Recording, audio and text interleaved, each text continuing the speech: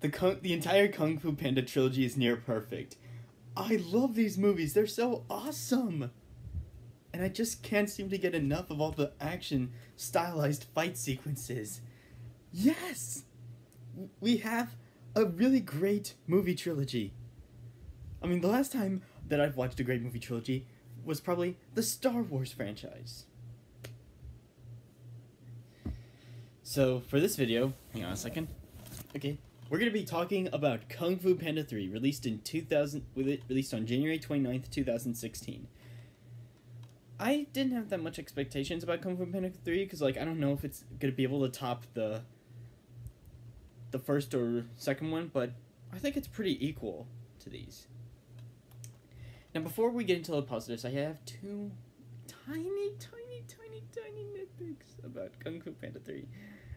One is, the villain's a little too humorous. Like, I don't want to harsh. Like, J.K. Simmons, he does a great job with voicing Kai, but, like, at first, I didn't even know that was J.K. Simmons. Holy cow, that blew me. But kind of like the first villain, Tai Long, like, there are some times where he is a little too bit humorous. Like, in the first one, it's with the battle against Po. And here, like, it's kind of like whenever he's introducing himself or something, and when Po's telling him to spare the chit-chat. But other than that, he still is, like, a threat. Like, destroying the Jade Palace.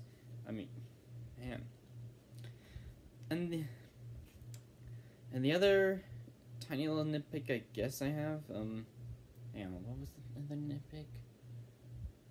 Oh. It's Master Oogway. Kind of like Kai, he's a little too much humorous. Like, I much prefer the Oogway from the first Kung Fu Panda movie. Wise, aged in experience. Just like Edward from Thomas. But yeah, everything else was fantastic. The fight scenes. And one of the best things, the shots. The colors.